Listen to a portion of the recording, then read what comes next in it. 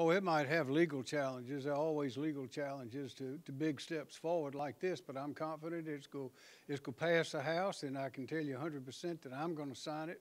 Whether someone challenges it or not is up to them. That's what the courts are for. This is very important. This is one of the most pro-life bills, most pro-life we've had here. One of the most pro-life in the country. It's time. It's a good step forward.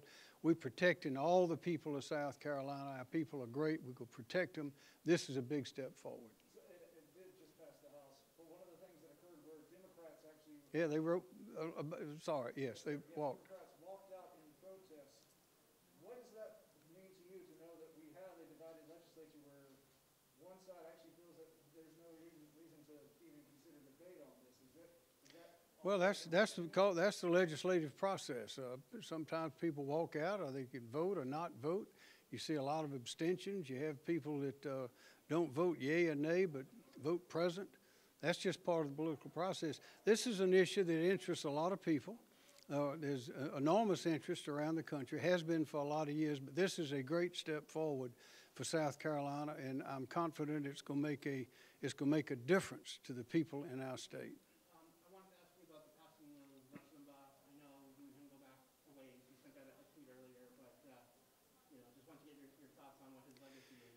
I think Rush Limbaugh was a terrific man. Someone said he was the chief explainer. He could. A lot of us have thoughts about things, and we have instincts and feelings, but we can't quite put it into words to where we can explain it. Rush Limbaugh understood what he was talking about deeply, and he could explain it in a way that crystallized others' thought. He was one of the major leaders in the conservative movement in our country, and we're going to miss him. He's had an enormous positive impact on our country. Who's going to fill that void now?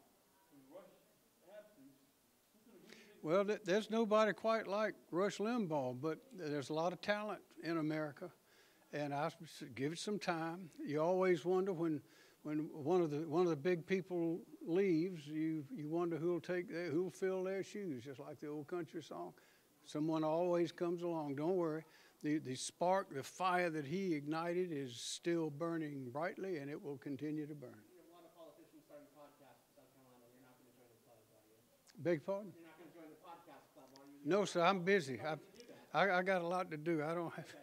Okay, Governor McMaster, once this RP bill gets through the legislative process, I think that we're expecting a Tomorrow. judicial battle to ensue. Sure. Tell us what that looks like from your perspective. Well, that's just part of legislation. Any legislation can be challenged on a variety of grounds. The pro-life legislation has been challenged all over the country. There are cases pending now. We have a new U.S. Supreme Court, some new justices on that court. We have a lot of new justices in the federal court system. And I believe that this legislation will stand. I believe it will be challenged, but ultimately it will stand because it is the right answer to a very serious question.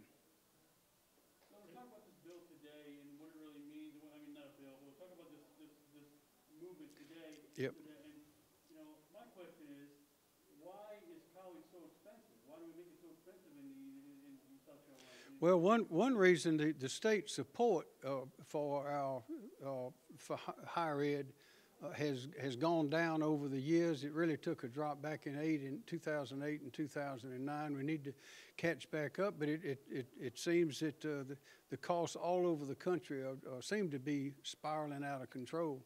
I know USC at one time pledged not to raise their tuition. Other colleges are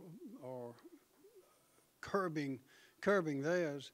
But any way you look at it, we have a lot of very talented young people who just cannot make those ends meet. A lot of them may be the first family member to go to college, go to after high school to higher education of any kind. And if we can help those that cannot afford to do it, it will make a tremendous difference, because South Carolina has got enormous talent, as you saw in the room just a few minutes ago. And people around the world, here's your proof. Businesses from all over the world are looking to invest in the people of South Carolina to run their businesses. Now that tells you something right there, something that we who live here sometimes don't really fully appreciate. But it's our job for these young people. We have to allow them to develop those talents.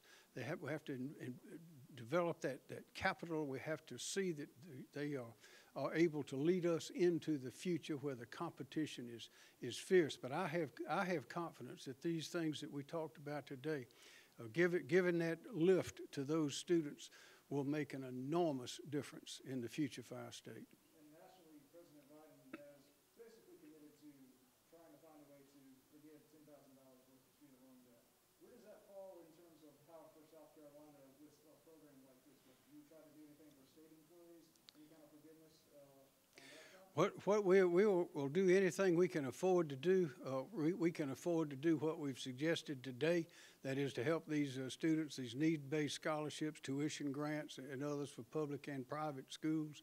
Wherever these students want to go in South Carolina, we know we can do that. We've computed the cost of it and the benefits, the rewards, what will proceed from the use of these funds is dramatic when compared to the funds themselves. If we can do this, I think this will open a lot of doors and allow us to do even greater things in the future. Last question, sir. If I could, just one more about the heartbeat bill. One of the things that's a bit unclear is how and when it would actually be implemented. So what exactly would that look like? Should it pass any kind of movement? Well, that depends on what the bill says. Also depends on what the courts say if there is a legal challenge. All those things are addressed there.